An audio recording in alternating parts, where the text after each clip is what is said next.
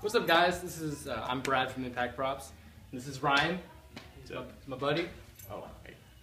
How you doing? Oh. He's using lights today. All right, Ryan the light guy. Anyway, the purpose of this video is to kind of show you guys how I diffuse my lights, or my LEDs and stuff.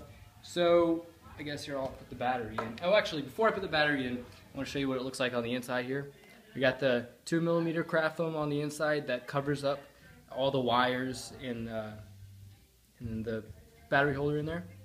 So let's see if I can put this in. Wrong way, Brad. Okay, so that's what it looks like. So I'm pretty happy with it.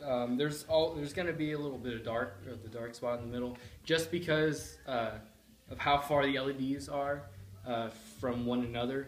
And I guess an easy way to fix that would be to put 2 LEDs in the bottom and 2 in the top. But I mean, there are already 8 LEDs in this whole forearm piece, so I decided that I didn't want to overload the 9-volt battery and drain it faster than all the other ones. So that's what it looks like without the diffusers, and that's what they look like with the diffusers. So you can tell that it makes a huge difference, definitely a big difference. So I guess I'm going to show you now how we do it. So what we do is we go to Office Depot or Walmart and we get these little pocket folders.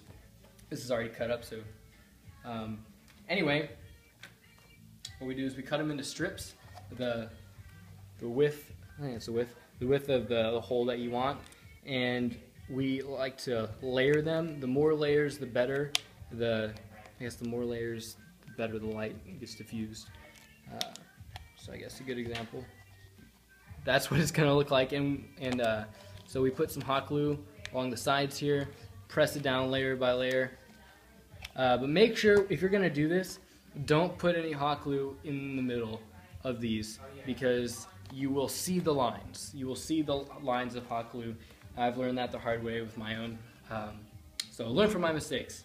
So that's how we do it. Hopefully you guys actually try it, because it's not very hard. LED work is very daunting sometimes, but I mean, once you just start doing it, look at some tutorials on just some electronic sites. It's not very bad. So thanks for watching, guys, and talk to you later.